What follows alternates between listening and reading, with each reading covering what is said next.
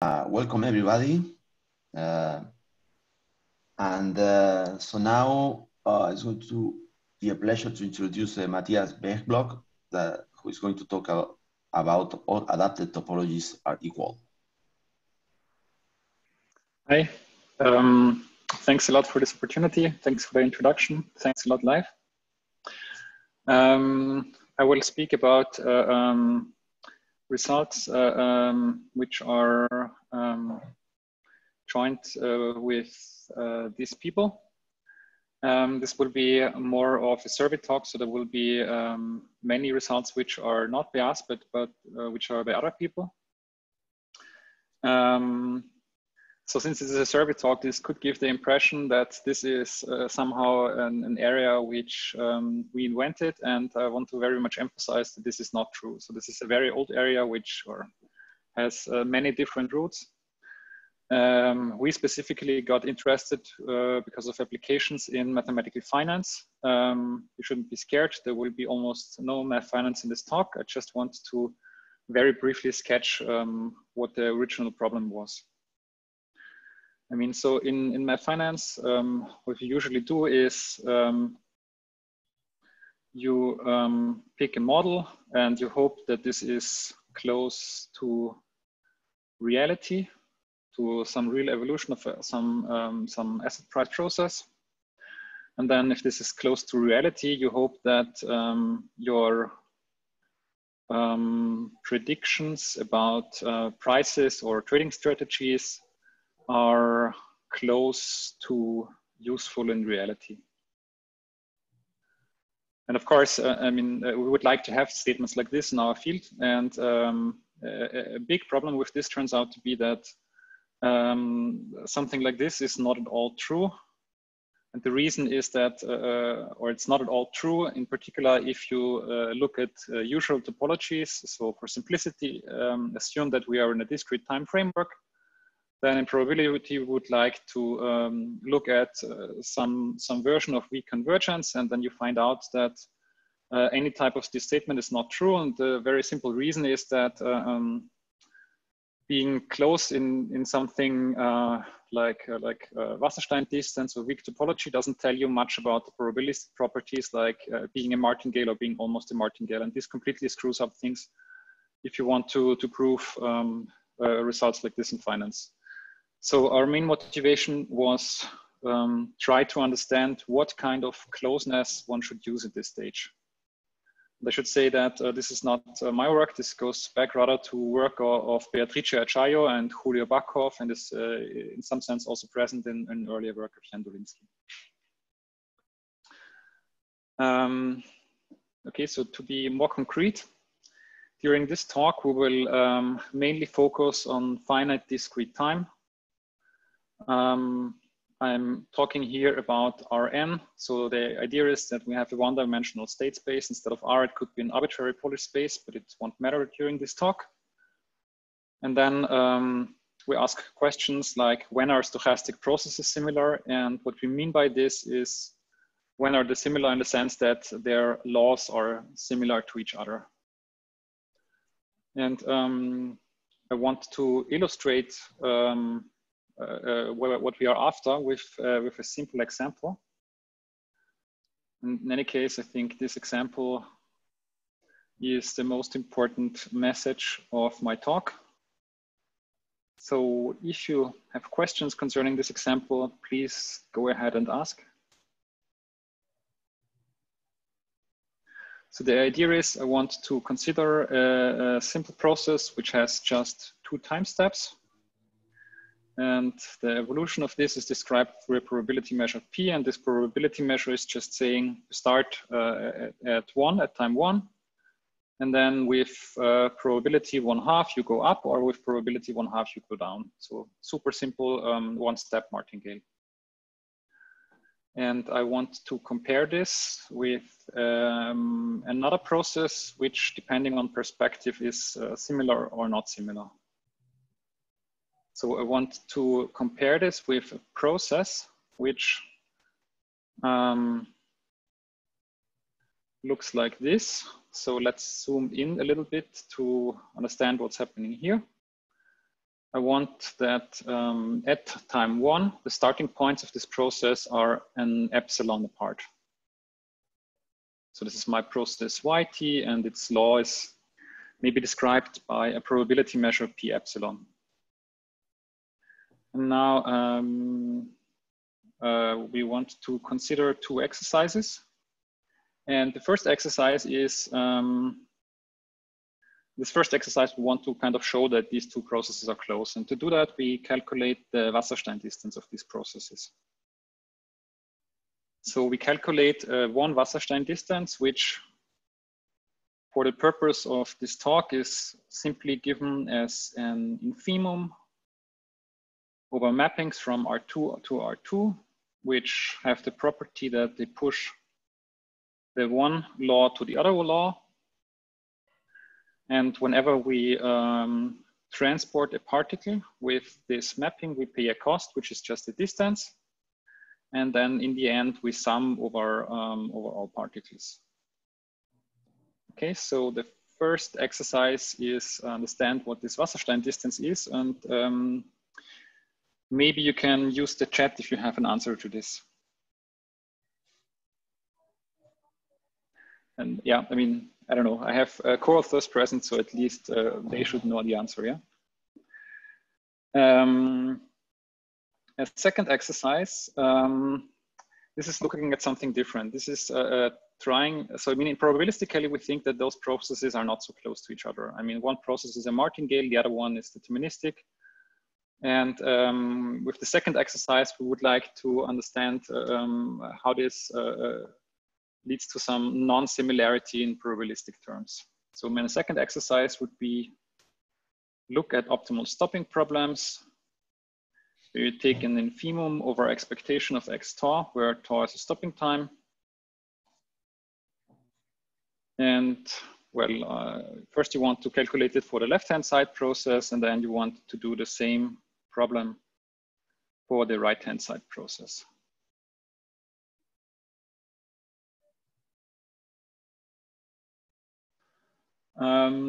Okay, so this, I mean, either this version with the chat doesn't work for me, or the exercise is too hard. But so far, I don't see answers to the first question.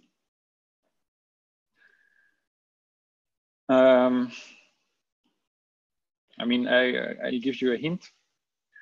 So what your good mapping is doing, it is taking this kind of path and it is attaching it to this kind of path. So this is one half of my mapping T, and the other half of my mapping T is doing the same with the other path. And in each case, the distance of the origin and the target is going to be less than epsilon. So maybe we can agree that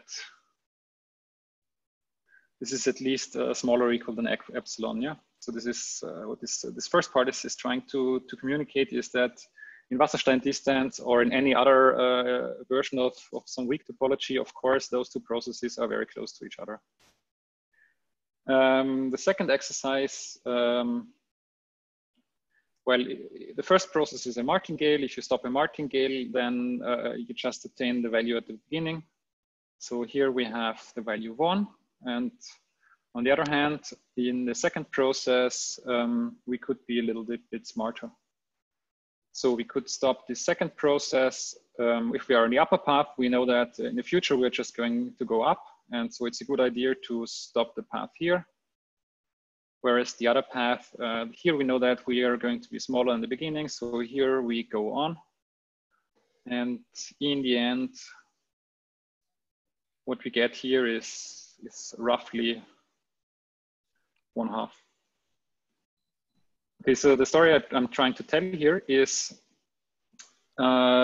if you are close with respect to weak topology, this will not at all tell you something about being similar in probabilistic terms. And in particular, if you look at probabilistic decision problems, then you obtain very different results potentially.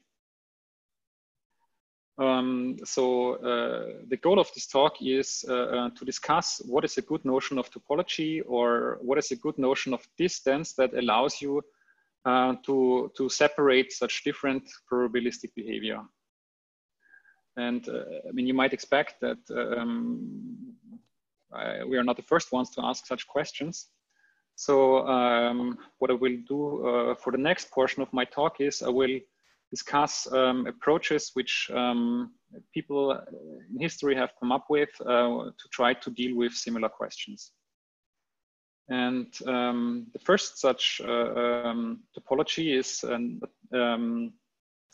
so-called extended weak topology of David Elders. I mean, David Elders is starting to associate to the law of the process the so-called prediction process. And down here we have the definition of the prediction process. But actually, I think this definition is relatively complicated. So unless you're very sharp and fast and I'm talking too slow for you, then I suggest you just don't read this definition if you don't already know it, because, or at least it took me quite a while to digest what this is really supposed to mean. And we'll also not need it much in the rest of the talk.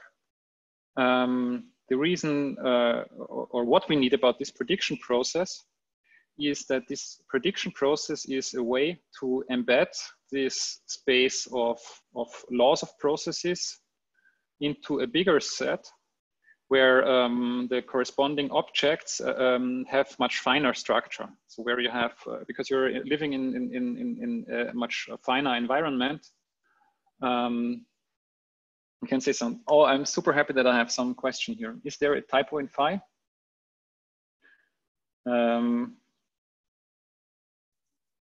Can you be more specific with this question? The image of phi. Okay, now I get it. So the question is if this is the typo, maybe? I think, so it's not a typo, it's, so here we have the whole of Rn, and here we also have the whole of Rn. But of course, you are right, it would not be necessary to include this. You would have, in fact, the same information if you forget about this first coordinate, and also if you forget about the first coordinate here. It's not super important for this talk. What is important here is what we have here. These are all much larger spaces. We can endow each of these spaces with a weak topology. Then we have a product of many different spaces, which are all Polish spaces. So in the end, we get a Polish space, and then we look at probability spaces up there. And then we have some very complicated object, but because everything is still Polish, we still have a usual weak topology in this very big space. And then the idea is we can pull this very big topology back to the original space. And then this gives you on the original space a topology which is for n bigger or equal than 2, strictly finer than the usual weak topology.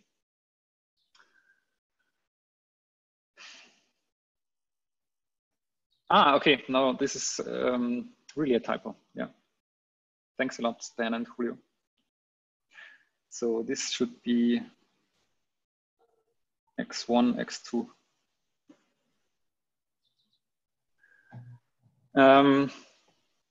Okay, and one comment here, this topology of Elders, this is, for instance, fixing the problem which we had in the previous slide. So with respect to this extended weak topology, optimal stopping will be continuous. And another such topology was introduced by Martin Hellwig. He's an economist. He's interested in stochastic games. And what he's doing is he's always separating the process into two components, into past and future.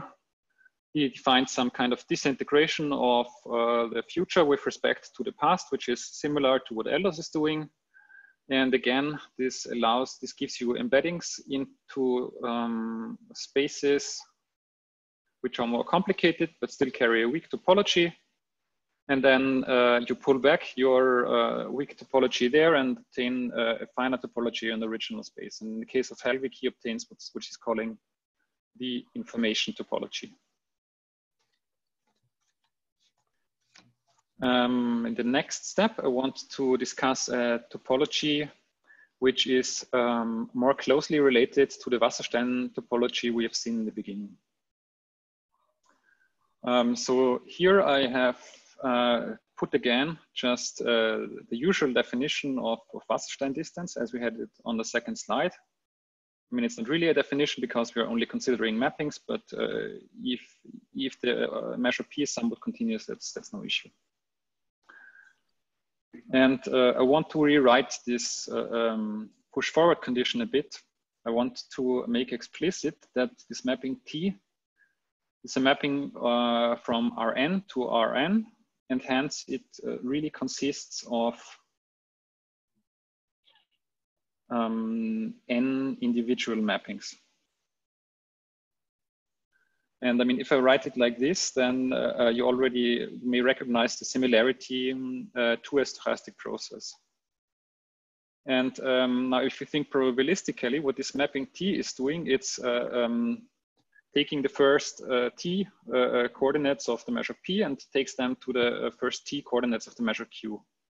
And if you want to do this in a way that respects the flow of information, then probably you should do what you usually do in probability. You should ask that this mapping, that this family of mappings as a process is adapted. And this is precisely what's happening in the definition of causal Wasserstein distance. So the idea here would be to put this condition of adaptedness into the condition of matching probability measures. And if we just do it like this, then we obtain something which is not symmetric, and therefore it will not yet define as symmetric.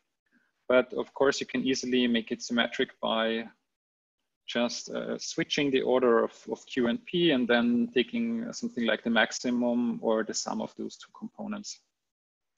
And what we obtain in this way, this we will call a symmetrized causal Wasserstein distance. Okay, and then, I mean, if you know optimal transport, then you're of course aware that usually we do not look just at mappings T, but rather we look at couplings. So also here, if we want to make the official definition, then we would refer to the set of couplings, and which are in addition causal. And once again, I want to say that this is confusing, and I recommend that you don't read it. I mean, the idea is a mapping is adapted if the first T coordinates of the mapping depend only on the first T coordinates in the origin. And this is somehow rephrased here, that saying that if you're given x1 to xt, then y1 to yt is independent of the tail. Yeah, so I think if you think hard and concentrated, then this is the very natural. This is the natural definition, but I don't know. It takes some digestion to find it that natural. Yeah.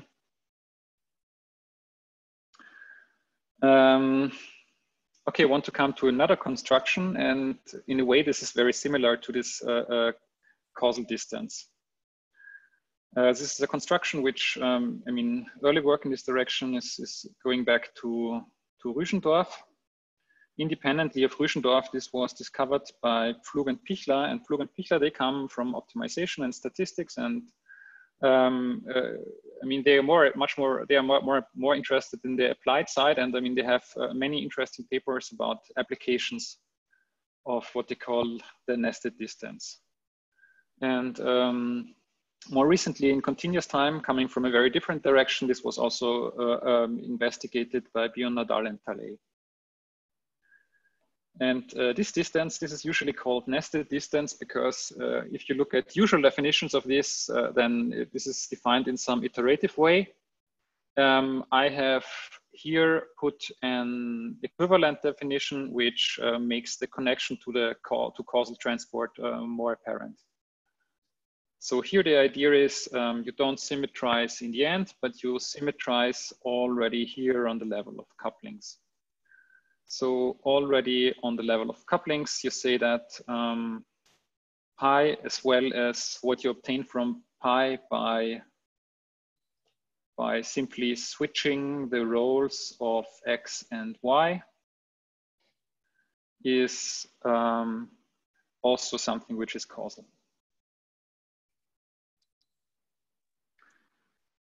Yeah, I think I have a quick question.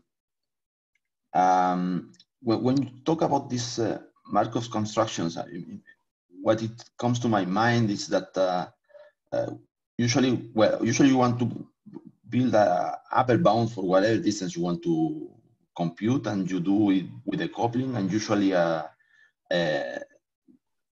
it's very convenient to think about augmenting your space with some randomness, then defining a clever Markov chain that couples the two things, and that's it. I mean, are these distances related to that concept? Thank you for this question. Honestly, I'm way too nervous to say anything useful there. No, of course, it's a very good question, and of course, my co-authors in the chat will give the appropriate answer, but I don't have the time to do it here. Okay, so I will continue. Okay. Something with what I want to emphasize is that all these researchers are coming from very different areas, yeah, and actually at very different times, so they are not really aware of each other. And as a consequence, they are not looking at each other's work and not at the connections. Okay, now, the spoiler was in the title. Our main result is that all of these different concepts actually lead to the same topology. Okay, if you know weak topology, then of course there's many definitions of weak topology, and it's really an exercise to understand that they are related. I want to make the point that, at least for me, this was not the case here. Yeah, so I found it very hard to understand the connections between these different definitions. Yeah, and also very often, if you do joint work, then you think maybe I could have done the same alone. It just would have taken longer. Okay, so I want to say this is certainly not true here. So I'm very much relying on the work of my co-authors in this result. Yeah, and somehow what seems to make this hard is, on the one hand, there is some, or hard for me at least, there is some analysis component on the one side. And this has to be intermixed in many clever ways with some algebraic arguments, which help you to step up and down of these different levels of forming another set of probability measures, and so on. And this is what makes this not so clear. Another hint why this is maybe not a trivial equivalence is that in all of this, for all of these topologies, you can actually attach natural metrics to these topologies. And these metrics, they are not equivalent. Yeah, so not even if you restrict to probabilities which are concentrated on some compact domain, they are still, they are not equivalent as metrics. Yeah, in applications, I think knowing that those are equivalent, this is useful because, well, some of these things feel much stronger than others. So for instance, if you know convergence in nested distance, then this is usually a very strong assumption to prove something. On the other hand, it is in itself, I think it's usually very hard to establish. You don't see the result. Okay, the result is in the title. This is kind of saving me. The result is all adaptive topologies are equal. I hope that I can repair my screen. Yeah, I cannot repair my screen.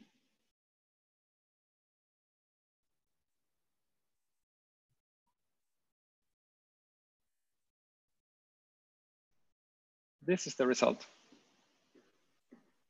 Oh, sorry. Okay, so the last 10 minutes I've been talking about the result which was not seen. Thank you for your patience. Okay, our result is all topologies are equal, and the reason it's useful is that yeah, depending on what you do, you want to use very different definitions. If you want to prove something, you want to have the nested distance. If you want to prove that something is true, you want to start with Helvig. If you look for applications in math finance, then usually you would like to look at causal transport. Okay, so these were 4 topologies which have been investigated in the history. In some sense, this result is more universally true. So other topologies which maybe have not been considered so much, well, one is building on this notion of equivalent, or on a notion of equivalence of adapted processes of Hoover and Kiesler. They come from logic. I will not explain what they are doing. But again, it leads to a natural extension of the usual topology. And again, it's the same extension. And 6 is another way to form a topology from a causal Wasserstein distance. And again, it turns out to be the same. And in 7, I mean, if you're working a bit with couplings, then you know the Knote-Rosenblatt coupling, which is a very specific coupling, which is discriminating between coordinates in Rn, and you can take the costs of Knote-Rosenblatt and use it to define a distance. And once again, it turns out to give you the same kind of topology.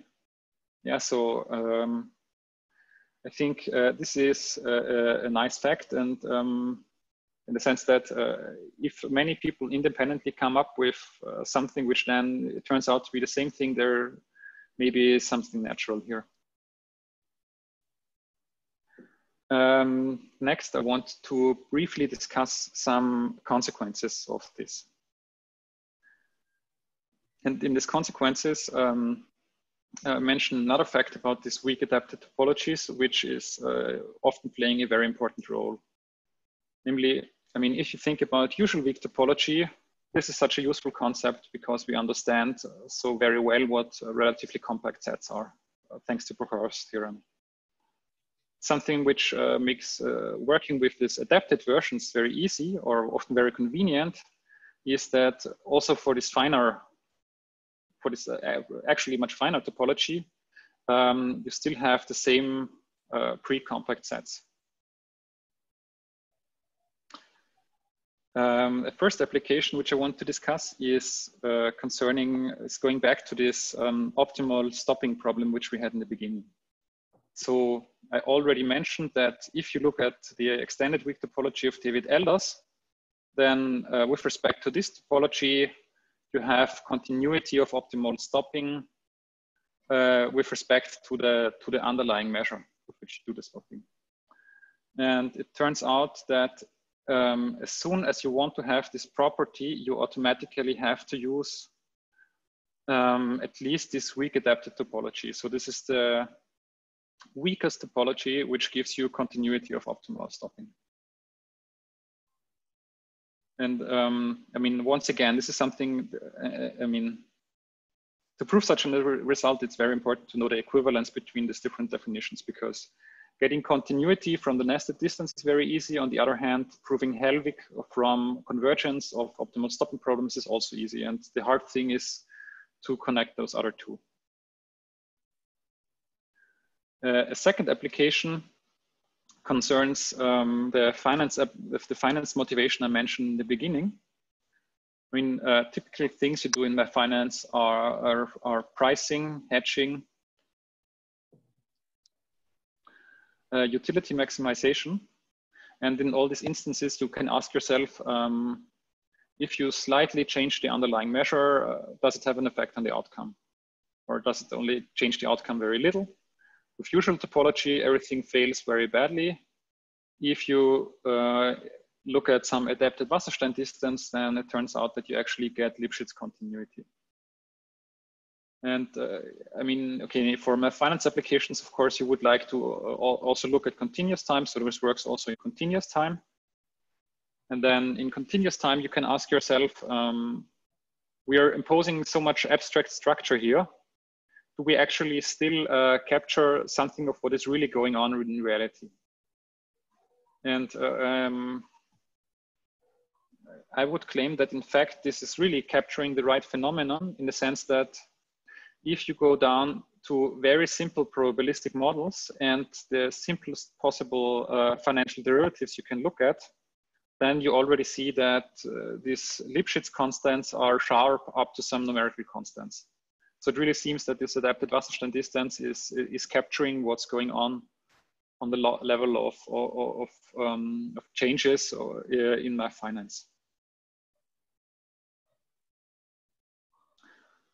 Yeah, the third result, where we need this heavily, this is concerning denseness of adapted processes in causal couplings. Yeah, so as pointed out by Dan Lecker, if you a good motivation or for causal transport to be well motivated, what you would actually want to have is really that adapted mappings are dense within the causal couplings. And it turns out you can prove this. And this is an upcoming paper with Dan Lecker, and it's very much again building on this equivalence of topologies.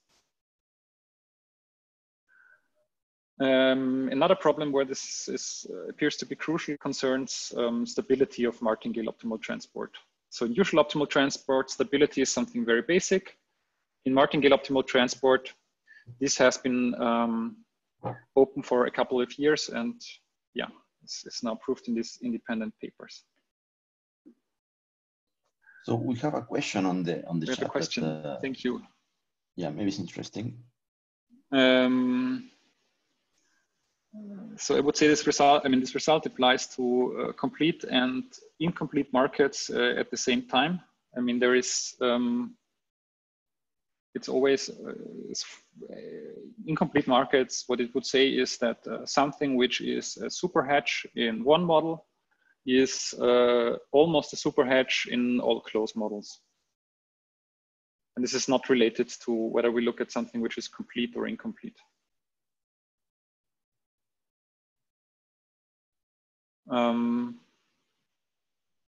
Yeah, maybe I don't want to discuss it much more now, because I think I'm a bit behind time, and it leads a little bit away from my talk. Yeah, another application concerns weak optimal transport. So weak optimal transport, this is an extension of classical optimal transport due to Nathalie Goslan and his co-authors, Alibert Bouchit-Champignon, and due to Alphonse Jourdain, rather independently. The idea here is to extend the framework of optimal transport in order to cover a number of other problems which are not precisely fitting into the classical optimal transport. Yeah. So, I mean, the original motivation stems from geometric inequalities, but actually there is, I mean, this is a very incomplete list of topics which fit into this slightly extended framework. And something which was a little bit strange in weak optimal transport, or at least to me, was that proofs of very basic results, which are very simple in optimal transport, like existence and duality, they turned out to be much harder in weak optimal transport. And also, I mean, first results or early results on existence duality, they usually use a lot more conditions in weak optimal transport, and somehow seem to be more complicated than necessary. And it turns out that this magically goes away if you look, if you consider the problem with the help of such weak adapted topologies. Yeah. So if you use this weak adapted topologies, it turns out that you can basically use the very same ideas as in the classical framework and obtain such results in the expected generality. And then, of course, this has a number of applications in fields which are covered by this weak transport framework. Yeah, and then final application that I want to mention, this concerns functional inequalities on Wiener space. So I think that Rémi Lassalle has some proofs of Palagrand's inequality, log Sobolev inequality on the Wiener space through causal transport. And I think what he sees there is, it's really, I don't know, to me, this is really sheer beauty. Yeah, and of course there is many names and papers which are missing here. So yeah, I apologize that this is very incomplete here. Now, in the final part of my talk, I want to, I'll try to take a bit of a step backwards and try to understand what could it be the bigger picture of what we are doing. And I want to do this through an analogy. Yeah, so if you look at probability measures on Rn, then what Wasserstein distance is doing for us, it is imposing a very nice geometric space structure on the space of probability measures. And I mean, of course, this has had tremendous applications of classical optimal transport. And somehow what we do now is we again look at, I mean, so far we've only been looking at canonical processes, and these canonical processes, they are probability measures on Rn again. But we have discussed that for several probabilistic problems, you should look with a different topology and maybe with some adapted version of Wasserstein distance. And of course, the question you could ask now is, can we do something similar? Yeah, so is there, maybe can we define, or can we find some nice geometric properties for the set of stochastic processes? And I mean, we are certainly not there yet, but I want to still discuss some properties of this space of canonical processes with respect to Wasserstein distance. And the first thing which one should notice is that adapted Wasserstein distance is not complete on the set of on P of Rn. I mean, P of Rn, it turns out that this is actually a Polish topology, so there is some complete matrix here, but the natural metrics are not complete. And there is a good reason why these natural metrics are not complete, yeah? And to explain this, I want to go back to this example which we had at the very beginning. Yeah, so we were looking at processes which are only a little bit apart from each other in the beginning. So this law I would call Pn. And if you look at this sequence of processes, then it turns out that Pn is actually a Cauchy sequence with respect to adapted Wasserstein distance. And of course, in the limit, what you don't get is that those 2 points just become 1 point, yeah? So this would be the limit in the usual topology, and here we are finer, yeah? So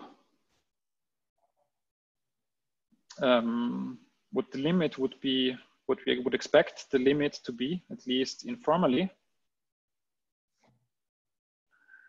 this would be something where you simply have this point twice at the very same position, but really 2 times this point. So somehow we would expect that such a sequence converges to this type of limit, and we somehow have to add this this type of limit to our space. And actually, I want to discuss 2 different ways of looking at this completion. The first way, I first want to explain it in this very simple case where n is equal to 2. What you do here is some Vershik type construction. Yeah, so you look at the space of probability measures on R. Here you have a Wasserstein distance with respect to the distance, which is the usual modulus. And then you take a product with R and you obtain a bigger space. And on this bigger space, you have a Wasserstein distance with respect to another metric, which is now the usual modulus with respect to the first 2 coordinates, plus a Wasserstein, an ordinary Wasserstein distance with respect to the second coordinates. Okay, and it turns out that if you do this construction, then the completion of P of R2 with respect to some adapted Wasserstein distance, then this is this space P of R times P of R, and this Virchow type Wasserstein distance on this bigger space. And okay, so this is 2 coordinates. If you have more coordinates, then you'd iterate this construction. And I think this is nice from a geometric perspective or an optimal transport perspective, but it's losing a bit the connection to stochastic processes. And so I want to present a second point of view on this, which is making the connection to stochastic processes better. And the concept which we consider here is so-called filtered processes. So a filtered process for us, this is some probability space with some filtration and then an adapted process. Yeah, so far we've only been considering canonical processes. Here we introduce also a non-trivial filtration.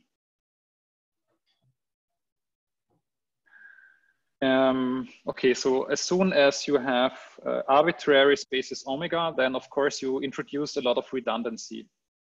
Yeah, so I mean, you can have very different omegas, but still you have essentially the same space. So you somehow want to factor out something. And what Hoover and Kiesler are doing is they say, let's identify 2 such filtered spaces if everything which a probabilist usually is doing is the same. Yeah, so they are logicians, they understand model theory very well, and they can make precise sense out of this. Yeah, saying that we say that 2 processes are the same if everything you can do in probability for these 2 processes is going to be the same. Now, a first result which we have is saying being the same probabilistically is actually the same as having this adapted Wasserstein distance equal to 0. Yeah, so here we look at an extension of the adapted Wasserstein distance we had before, but you just put filtrations where in the definition of couplings, and then you find your definition of this adapted Wasserstein distance. And yeah, this is just a more probabilistic instead of logician way of expressing that those 2 things have the same properties.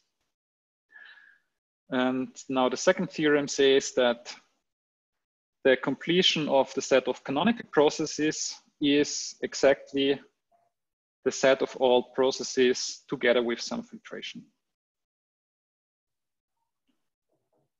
Yeah, so I mean, in probability, we are all the time considering stochastic processes with filtration.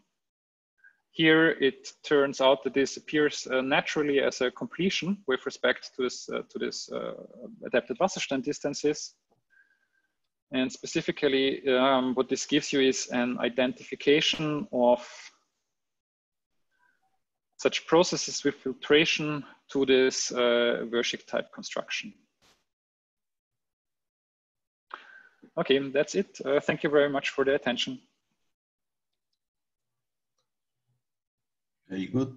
So now we would like to see if we have some questions from the audience. So you can either type your questions or there is a button to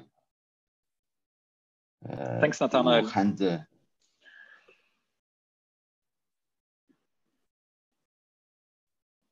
So let's see. Okay. No questions, maybe. Honestly, I want to take advantage of having a bigger audience than usual, and I would like to put an open question here. Okay. So as long as there is no other question. My question, because Andreas promised me that I could ask all questions I wanted if I agreed to share the session. So go ahead with your open question, and then I mean, my question is, suppose processes X, Y with filtration have distance 0. Then we know all probabilistic properties of these 2 processes are the same. So specifically, we know that if we look at, if we have any process G and we look at the stopping problem for the process X, then the result is the same as what we look at if we look at the stopping problem for the process Y. Yeah, and I mean there is other ways of identifying stochastic processes like LDOS, and for this is not true. But if you do this with a nested distance or adapted Wasserstein distance, then you obtain that this is true. What seems plausible, but what we are not able to show is what about the converse? Suppose that two stochastic processes are the same in terms of optimal stopping. Yeah, so I mean, this is for me from one way of formalizing that they are the same in terms of sequential decision problems. Does this already imply that these two processes are completely the same? And I mean, of course, there is like a million open questions in this area. And I mean, we're working on some of them. And I think on this one, we would like to give up. So let me see. I think you answered most of my questions, but there is one that I wanted to ask. This Wasserstein nested, presumably comes with a variational principle, no? That you can write if you are patient enough, you can write this this W nested as some infimum over Lipschitz functions. Yes, I mean that's some supremum or Lipschitz functions maybe. Yeah, maybe. Yeah. Yeah. That's true, but I mean, it's going to be Lipschitz functions on probability spaces of probability spaces of probability spaces. Okay, so yeah, so there is no other simpler variational principle for some of the topologies that you mentioned that one can use instead of that. Okay, I mean, what you mentioned, I mean, I think it's a super good question. That what is there some Kantorowicz-Rubinstein theorem for this adapted distances? Yeah. Yeah. And I mean, honestly, this is somehow also what was driving my question here. That if you take I mean, on the right hand side, I mean, restrict to even maybe Lipschitz G, and take a supremum over all stopping times, is this going to give you a distance which is, it's not going to be exactly the nested distance, but maybe it's something very similar. Yeah. Yeah. So actually, I mean, yeah, your question is somehow what's behind what I wrote here. Yeah. Okay. Okay, so let me check. No other questions on the chat. So Andreas was proposing something that I don't know how to do, which was unmute everybody at the same time. Yeah, you want me to count you all in and I'll unmute you? Okay, yeah, I found the button. So I'm going to unmute everyone so we can clap your hands together and thank you one more time. Let me see if this is going to work. So, yeah,